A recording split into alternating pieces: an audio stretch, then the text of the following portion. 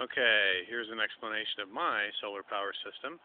Here's the heart of my system. The 4 15-watt solar panels gives me a total of 60 watts at 1 amp each, so I have 60 watts at 4 amps charging my batteries. Very unobtrusive, can't see them on the side of the roof, and a direct southern exposure, so they're nice and out of the way. Let's go see my batteries. Okay, here's the other half of my setup. What I'm doing is I'm running 6 6-volt batteries at 220 amp hours each, and I have them wired in series and parallel, which gives me a total of 660 amp hours out of 6 batteries. You can see I have my 6 batteries wired there. The power comes in through this cable down to a 6-volt, 6 amp bus. I just have these 6 amp bus in case I want to add any other components later. It runs out through 12 gauge wire, which is the industry standard minimum, out to my charge controller, and the little red light says it's charging nicely. I don't know whether you can see how much it's charging or not, but runs back out through 12 gauge wire right out to my batteries. In my example, black is minus and white is plus.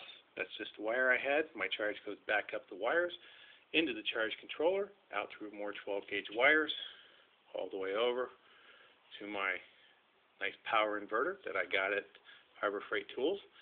My power inverter has 2 plugs. One plug runs around and runs through the wall and runs into my living room and powers my lights. The other plug runs up to a double outlet that I installed on the wall, which gives me 4 separate outlets. This one runs to the back of my house to power more lights in the color TV at night.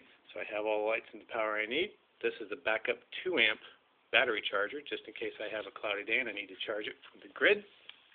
As you can see, it is 4:45 in the afternoon, and I'm at 12.71 or 72 volts. So my batteries are fully charged and ready for tonight. How I hook these up in series and parallel is with large automotive cables. These are number 2 gauge copper cables you can get in any auto parts store. They're about $5 or $6 a piece. They're number 2 gauge. They need to be as short as they possibly can to eliminate voltage loss. These are actually automotive starter cables that I get at the auto parts store. You can see that they're as short as they can. This happens to be a little longer one.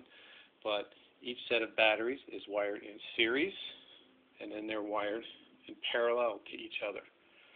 I have 3 sets of batteries, which gives me a total of 660 amp hours.